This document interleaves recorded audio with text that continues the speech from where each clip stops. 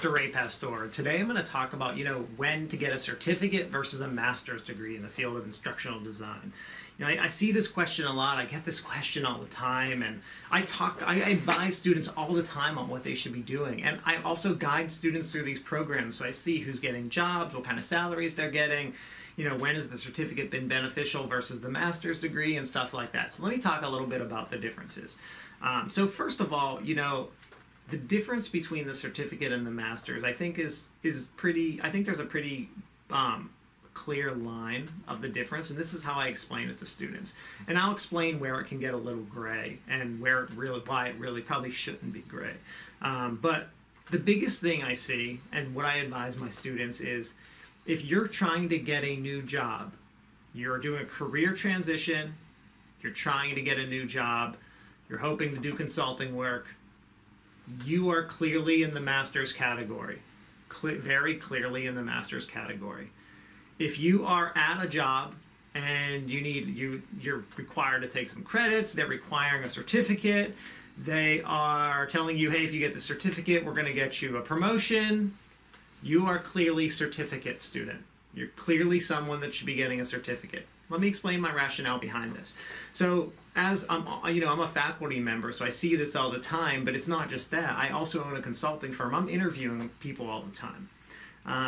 So first of all, let me just tell you that when you're out there applying to jobs, every person applying to jobs is going to have the master's degree. So first of all, if you're applying to like a big company and HR is the one sifting through their resumes, you're probably just going to be eliminated because you don't have the master's degree. You've already limited yourself with large companies. Now, smaller companies might be looking to not get as many applicants, so you have a greater chance of getting that job with a certificate. Okay, so I see that. That's one reason. That's a potential thing that could happen. But you've really eliminated yourself from those big companies that just have a master's degree as the requirement. Why? Because 95 out of 100 of their applicants have it. All right. Then let's talk about the difference so that's like just getting the job overall. Let's talk a difference in pay. Is there going to be a difference in pay between someone who has a master's degree and a certificate?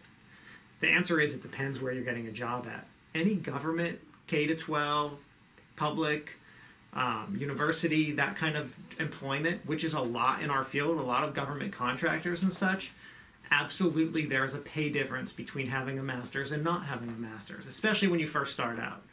Now you might have 10 years of work experience and say, well, they're going to look at that experience. Okay, you're right there. But we're starting to see that there are very clear reasons why you get a master's versus a certificate. Now the thing is, the difference between these two, the master's is usually about double what the certificate is as far as workload. And that's a general blanket statement across most programs. What I see is the difference between a certificate and a master's is about double the workload. Does that mean double the knowledge? That's a good question. I have people come in and interview with me who have been working in the field. They've been an instructional designer for 10 years, but they don't have a degree in the field, and they can't answer basic questions. Why can't they answer the basic questions? Because they don't know what they don't know. They didn't realize they didn't know all this stuff about the field. They've just been designing training. There's a lot of really bad training out there. A lot of really, really bad training out there.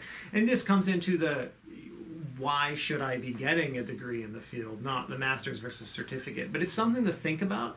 You don't want to limit yourself. From my experience, the students graduating with just a certificate that are trying to do a career change aren't very successful. And when they are, they struggled a lot to be successful versus the students that got the master's degree and didn't have any issues getting like 4 to 6 job offers upon graduation. And I have plenty of students with 4 to 6 job offers. I tell my students, do not apply to the 10 jobs because I don't want you to have 10 offers and have to turn down 9 companies. It sounds like a great position to be in, but you really don't want to turn companies down when you don't have to. You apply to those few because I know you're going to get them. Those are my very clear guidelines, and I think that it's really something to consider. You don't want to cut yourself short when you're talking about a lifelong career, and making money and being happy and finding a job you like. You're really, really limiting yourself with just that certificate versus the master's degree. Thank you.